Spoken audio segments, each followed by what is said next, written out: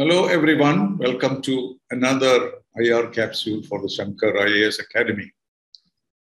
Last week, we spoke about the Raisina dialogue in Delhi, which was participated by about 99 countries, senior officials, ministers, etc. And I said that this was an inopportune time for a dialogue like that, because quite unnecessarily the focus was on India's position on the Russia-Ukraine war.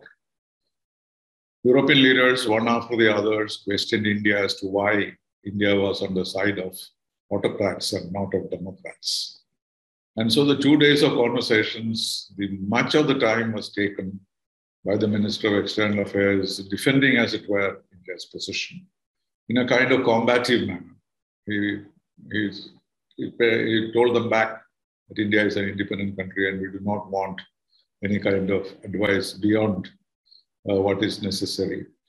Even in the United Nations, Ambassador Tirumurthy said, don't tell us what we should do, we know what we should be doing in international affairs. So it was some kind of a tit for tat dialogue. And that didn't seem to go very well with India's very good relations with Europe. So, but within a few days after that, Prime Minister Narendra Modi himself went to several European countries. Of course, he went to 3 places, but in Germany, he had a meeting with the new chancellor. Then he went to Copenhagen, Denmark, where the Nordic states, 6 of them met. There was a Nordic Summit. And afterwards, on his way back, he also met President Macron of France, who has recently been re-elected. This may have been a coincidence. Maybe these meetings were fixed long ago. I don't know. Particularly the summit, it could not have been called in a few days.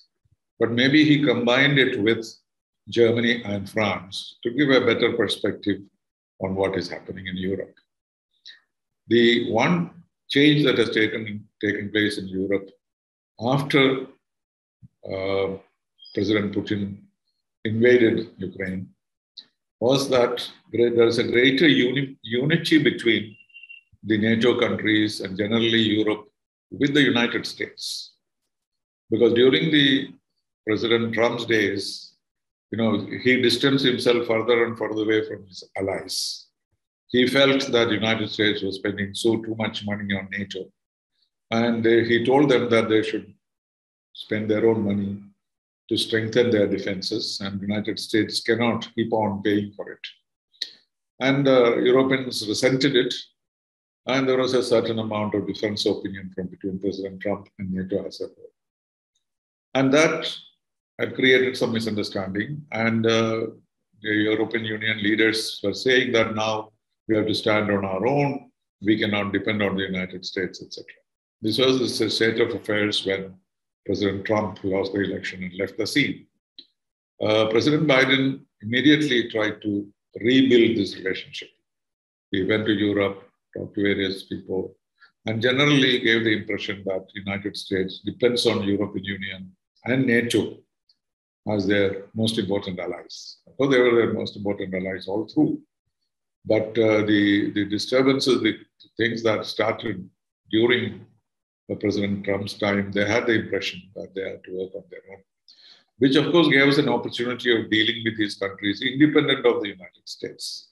We were working with Germany, we were working with France, we were working with UK, and there wasn't much of a coordination between them and the United States with regard to India.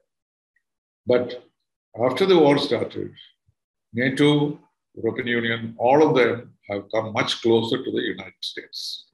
And the United States welcomed it and started supporting them and also giving them arms and ammunition as necessary, and also started siding the Ukrainian government against Moscow. And so this new unity between the Europeans and the Americans has created a slight problem for us, because the Americans and the Europeans started saying the same things. They have the same kind of opinion that Putin is a dangerous dictator. He must be defeated.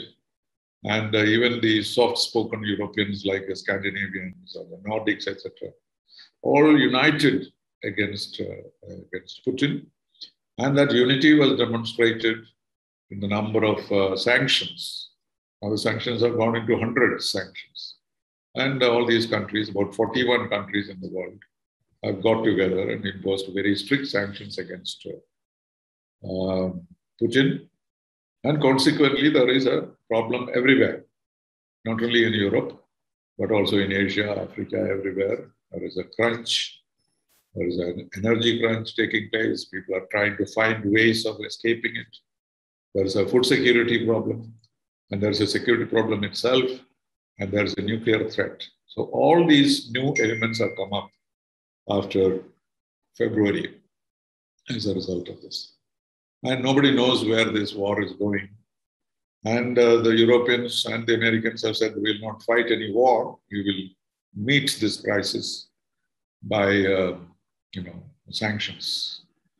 And so this was so it's a sensitive situation. And what they cannot understand, what America cannot understand, and what the other European Union countries also don't understand is why India is not on the side of democracies. Well, these are all democracies, and there's a movement towards unity of democracies, etc. And in this situation, how come India is with Russia? Of course, we are not with Russia. We have made it very clear. We have criticized what Russia has done. And but what we did not do is to join of course, voting, abstaining on the resolutions is one thing. Then not joining the sanctions, because these sanctions are not UN sanctions, so it's not compulsory. It is advisory that they have given every country to boycott Russia. But we could not boycott Russia because of our good relations with Russia, one. And secondly, we felt that we must somehow contribute to the resolution of the problems of energy, of food, etc., by trying to be helpful. And this has been seen by the Americans as well as the Europeans as some kind of a problem in their relationship with India. So all of them came to India basically to find out why India is taking this position, and also to persuade us to change our position. All of them mentioned their strong ties with India, the beneficiary cooperation that we have with these countries. And therefore, on the whole, the dialogue left a kind of, as they say, a bad taste in the mouth as far as India and Europe are concerned. And this is why this visit was very important. Of course, I'm sure Mr. Modi, when he went to meet these leaders, they must have talked to him about Ukraine, definitely, and he must have given an answer. But it has been mentioned in all the joint communiques that Ukraine was mentioned, together with various other things. But the focus, Mr. Modi ensured, is on a long-term cooperation with Europe and USA, not to link it with the present problem. It is a problem which has to be solved, and everyone wants it to be solved.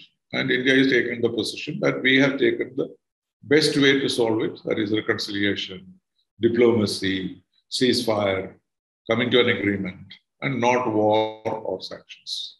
So, but when we say no war or sanctions against Russia, an impression is created that we are trying to be on the side of Russia, which for Americans and the Europeans, wrong side of history, as they call it.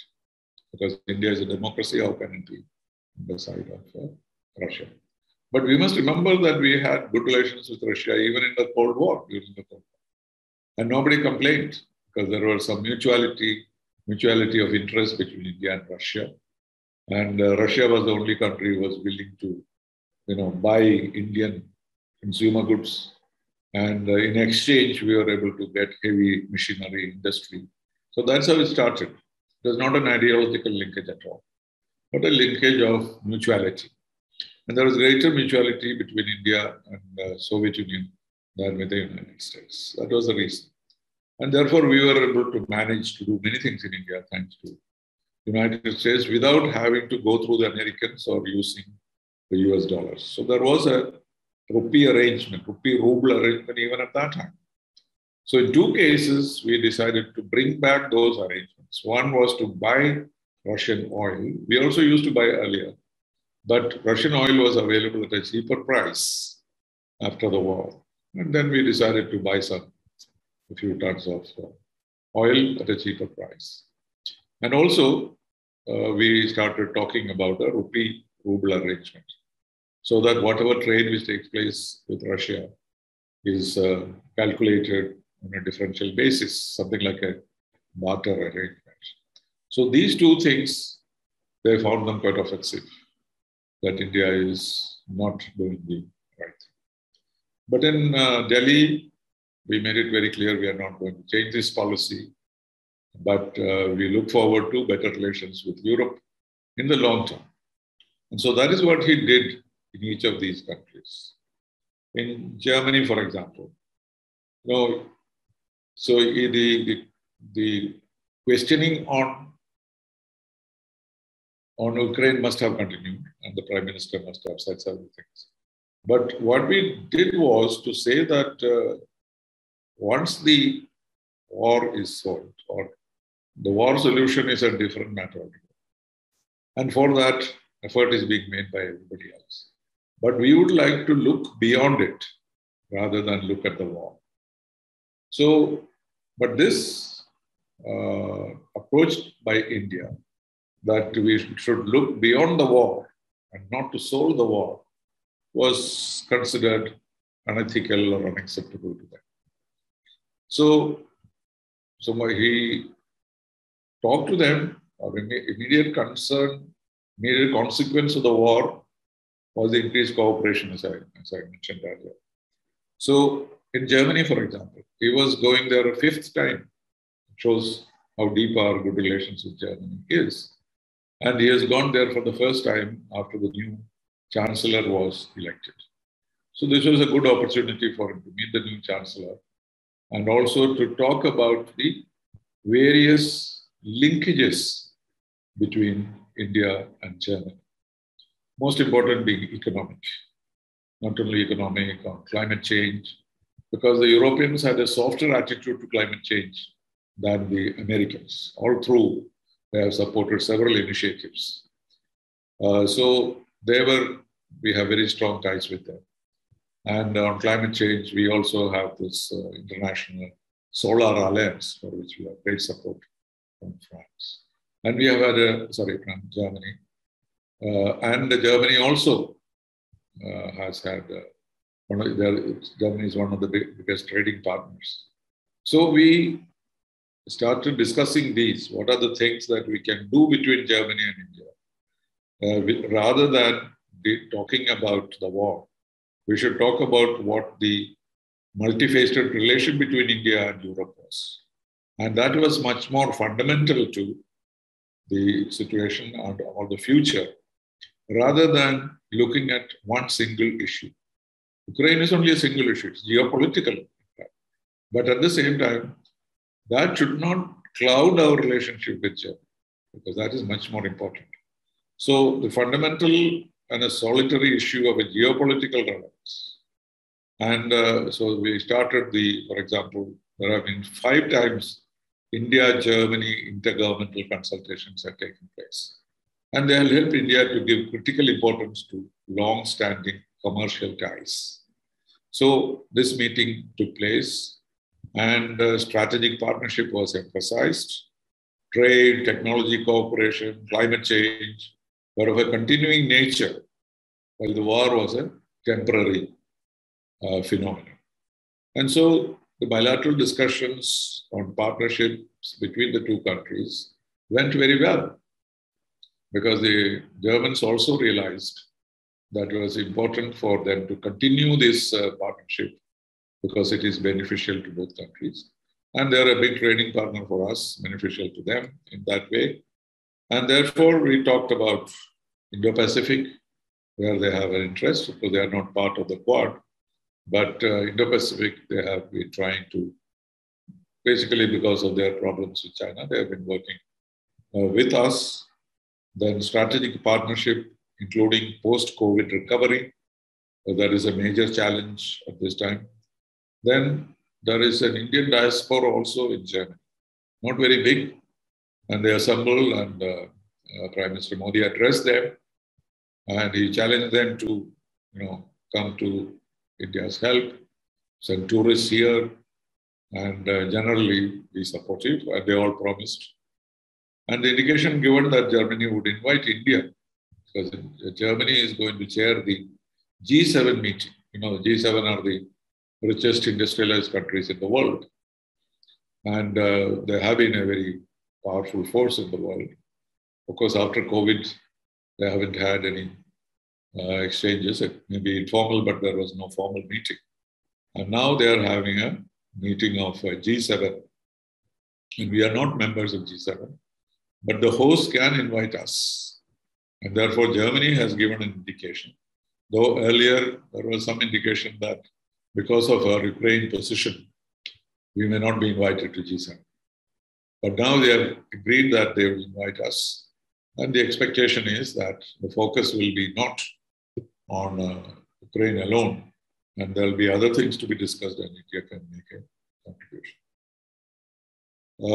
As far as the India-Nordic Summit is concerned, these are some of the most prosperous and peaceful nations in the world.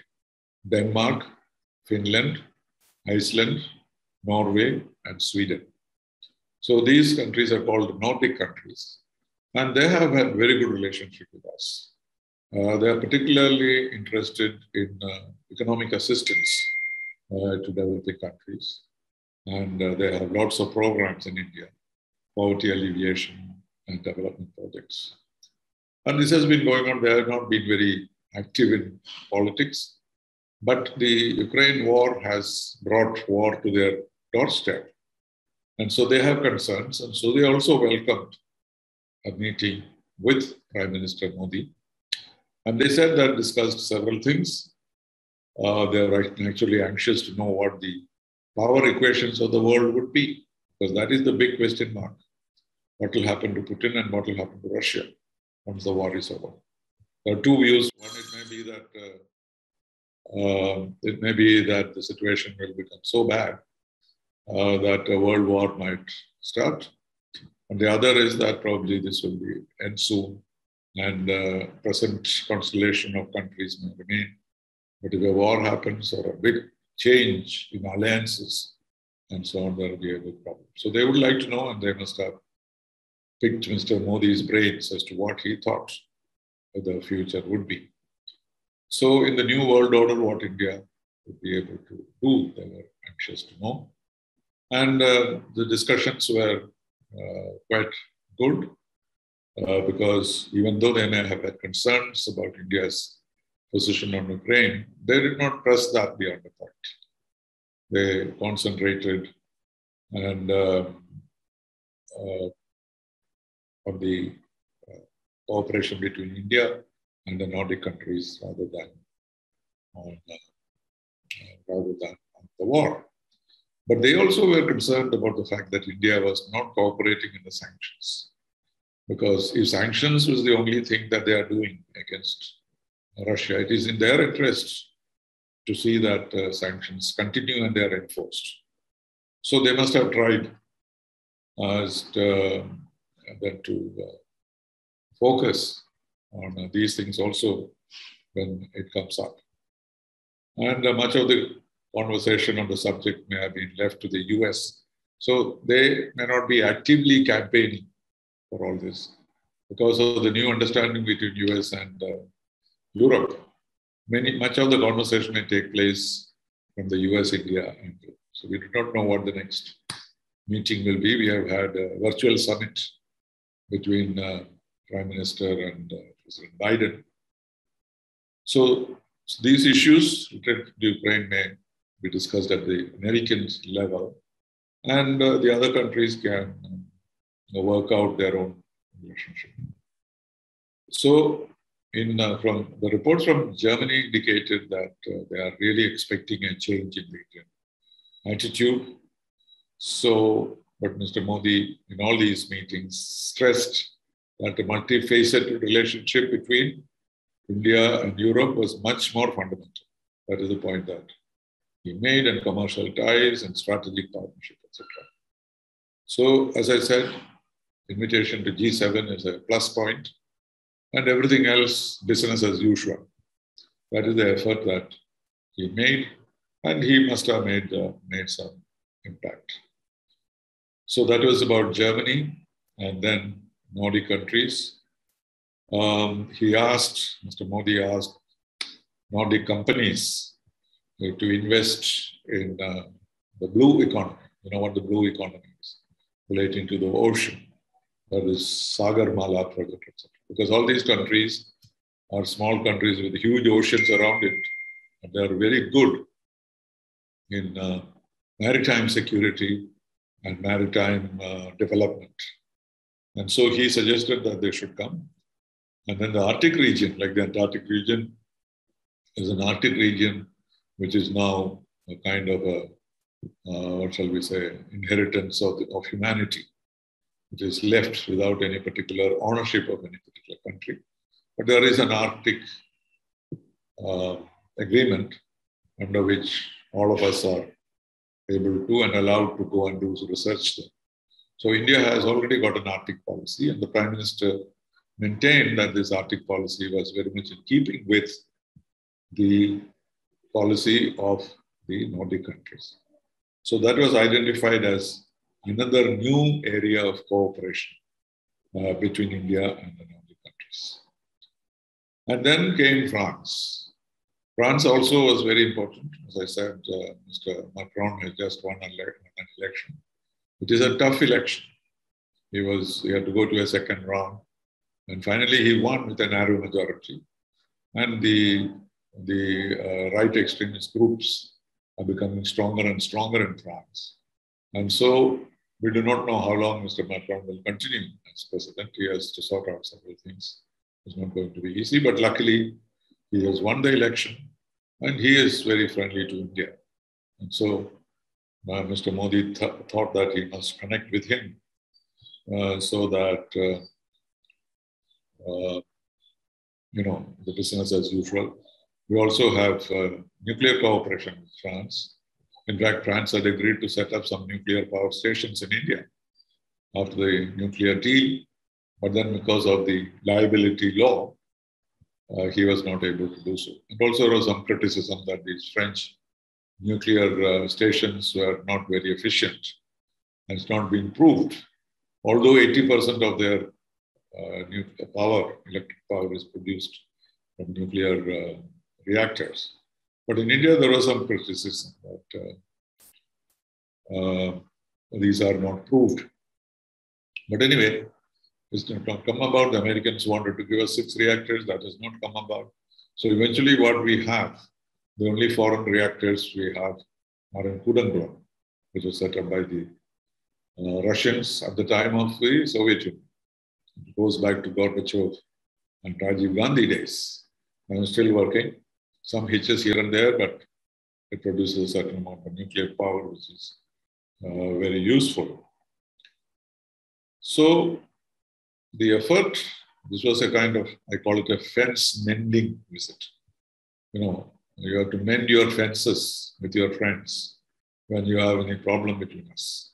So there is a period when Mr. Modi and the Indian leadership is engaged in mending the fence between India and Europe. And that was his objective. And also to accelerate the process of cooperation, in spite of whatever positions we have been taking on Ukraine.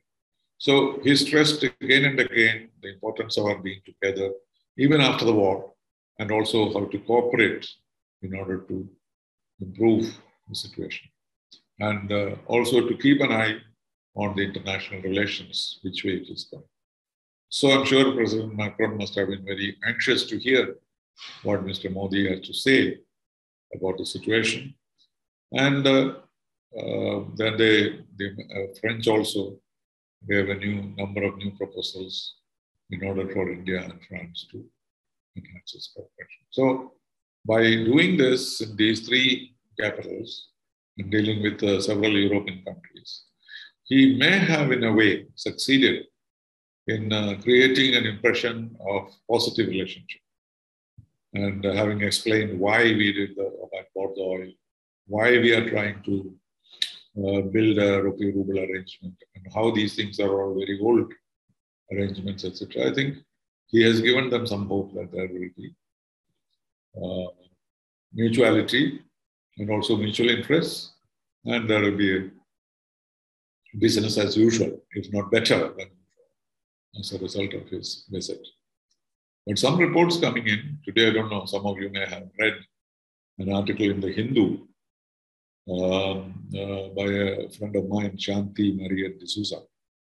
She's a strategic thinker. She's actually a specialist on Afghanistan, but she's also working for some institutions in Germany. And she happened to be in Germany during this period. And after her conversations with several Germans, she wrote an article today in the Hindu saying that yes, the visit was fine as far as it went, but there is a certain amount of dissonance, that's the word she used. Certain dissonance, that is lack of, what shall we say, harmony. Because when you have harmony, you don't have dissonance.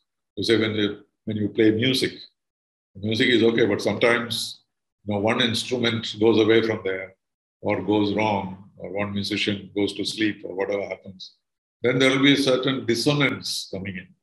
And it has to be rectified. Then only the music can go on.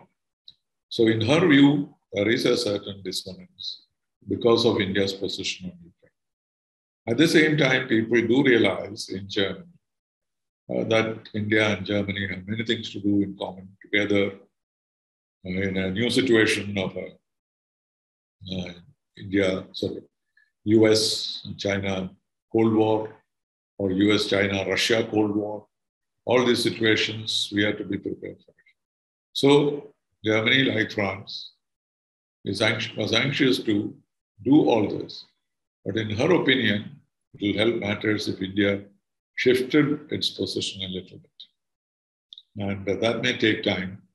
And therefore, what she's saying is that though, and I can believe this, they may not contest anything that we tell them. And they have now gone along with all the projects that we had proposed earlier. But there must be some dissonance somewhere that we are not fully with them. And that remains even after the visit. And it'll take a little time for it to subside. So new alliances are coming up, Russia-China alliance, you know about. So there are several situations, and depending on the end of the war, there will be new constellations, new arrangements. And India and Europe should stand together, then only we can benefit from whatever new world, geopolitical world that we'll see in the future. So, on the one hand, they have a little apprehension about India, particularly about the conflict between authoritarianism and democracy. We don't see it that way, but they do see it that way. And we deal with Russia not because it is authoritarian. We are not interested in their internal politics. But now there is a challenge to all that. And so our best bet is to, of course, end the war if we can. And many people think that India is in a good position to mediate or help. But India is not in a mood to do that because we are generally against mediation and arbitration, etc. It should be diplomacy and dialogue. That's our position. So we have been encouraging that. But many people think that now that India is neutral, maybe India is a country which can propose something. But what can we propose? We already proposed the ceasefire. We have already proposed the humanitarian assistance. We have already proposed stopping of refugees flows from Ukraine. All this we have talked about. But to give them a formula, of what kind? How can we give them a formula about NATO? How can we give them a formula about Russia wanting to get back the glory of the Soviet Union? So these are things which we cannot handle. And therefore that is not likely. But there is expectation that India might be able to do something. And if we are able to do something, it will be even better.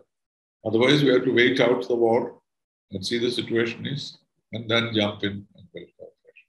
And behind all this, you can see China is lurking and they are not taking a very active position on this.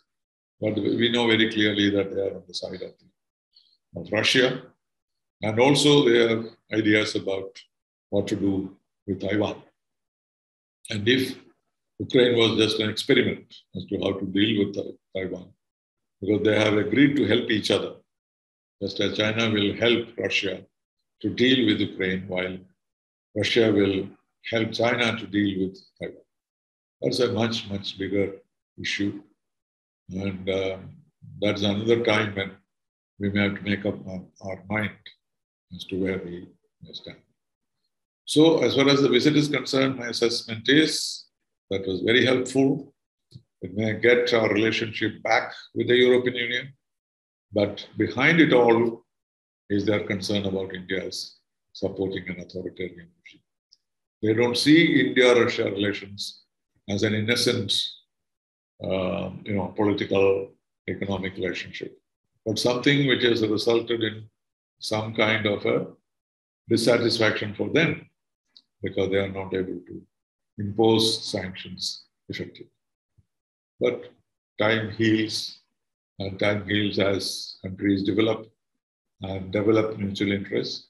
And that is what we have, and that is what Prime Minister Modi stressed during his visit. Anyway, I hope things are clear. You understood the thrust of what I said.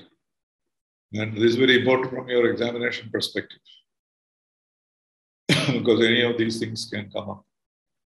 And so please keep reading newspapers and following these developments till the very first day of your examination, or till your examination is over. So nothing is unimportant, particularly for those who are taking the prelims, because anything and everything, when words like Nordic Summit, various cooperation projects and all that come in because we don't know. So it's important for you to follow these developments.